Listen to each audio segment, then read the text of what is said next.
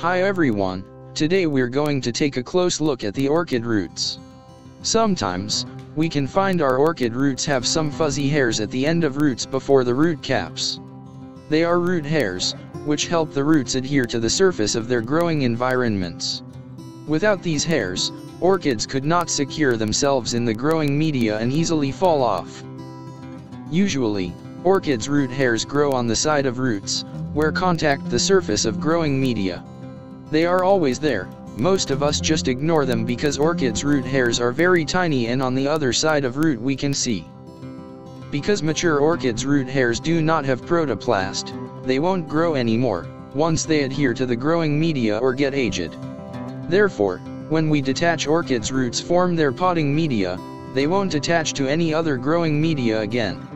That's why we have to use threads or other methods to secure our orchids when mounting.